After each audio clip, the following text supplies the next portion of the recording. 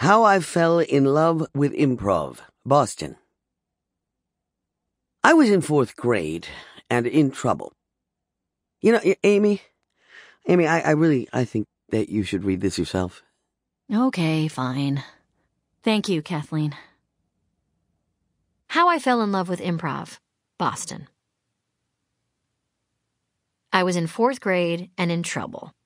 The students of Wildwood Elementary School in Burlington, Massachusetts shifted in their uncomfortable metal seats as they waited for me to say my next line. A dog rested in my arms, and an entire musical rested on my shoulders. I was playing Dorothy in The Wizard of Oz, and it was my turn to speak. Dorothy is Hamlet for girls. Next to Annie and Sandy in Grease, it's the dream role of every 10-year-old. Annie taught me that orphanages were a blast and being rich is the only thing that matters. Grease taught me that being in a gang is nonstop fun and you need to dress sexier if you have any chance of keeping a guy interested. But The Wizard of Oz was the ultimate. It dealt with friendship and fear and death and rainbows and sparkly red shoes. Up to this moment, I had only been on stage twice. The first was for a winter pageant in 2nd grade. I was dressed as a snowflake and had to recite a poem. The microphone was tilted too high, and so I stood on my tiptoes and fixed it. A year later, I was in a school play in the role of a singing lion. My lion's mane, a dyed string mop worn on my head, kept slipping, and I surreptitiously adjusted it mid-song. My parents would later point to these 2 small moments and tell me that's when they knew I would be a performer. Honestly, I don't think I had a burning desire to act at that young age. Back then, I didn't know acting was a job, really.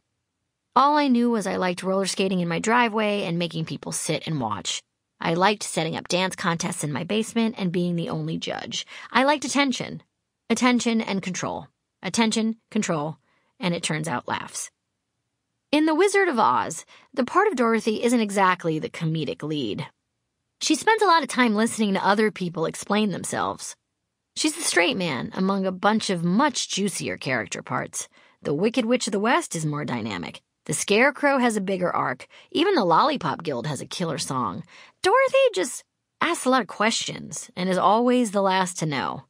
But I didn't care, because at the time I was in 4th grade, which, for me, was a heavenly time to be a girl.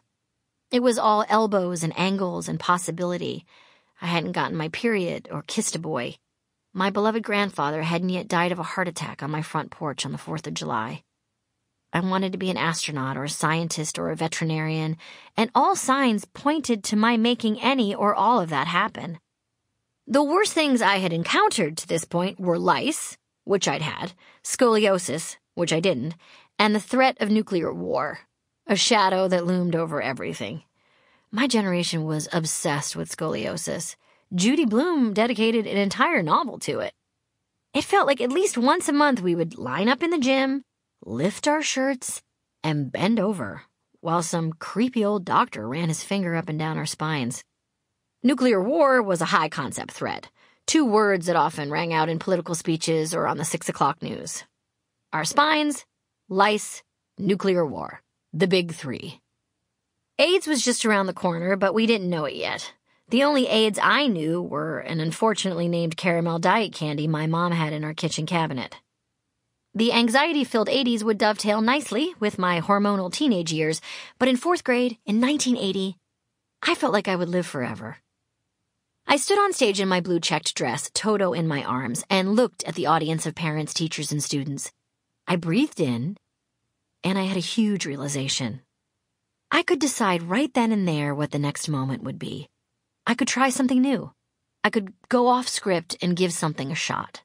I could say whatever I wanted.